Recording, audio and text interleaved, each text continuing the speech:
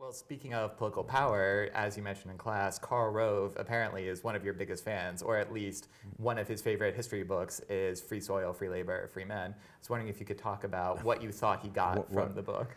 Well, this was reported in a profile of Karl Rove in the New Yorker magazine back maybe 10 years ago or something like that.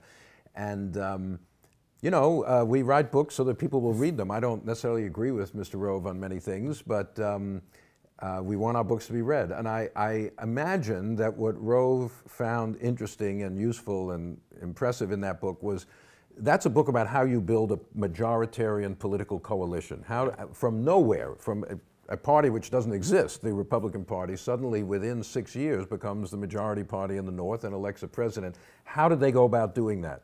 I show ideological developments, but also how different factions are brought into a party and how you try to find the sort of lowest common denominator that all these different factions, radical, conservative, ex-Democrat, ex-Whig, whatever, can unite upon. So, among other things, it's a primer on how to build a political coalition and a political majority. And I suppose that probably Mr. Rove found that very interesting, given his career. But I was skeptical about this, actually, not that I don't trust the New Yorker, until a few years later when at the end of the very last day of one of my classes, after it was over, a student came up to me and said, "Professor Foner, I am going to be working as an intern in the White House this summer for Mr. Karl Rove." I guess this was under Bush's presidency.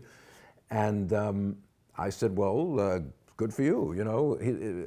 He said, "You may not approve of this." I said, "I don't disapprove. I think you'll have a very interesting time there." He said, "Well, I'm glad you feel that way." And he took out my book on Reconstruction and he said, "Mr. Rove asked if you would autograph this for him."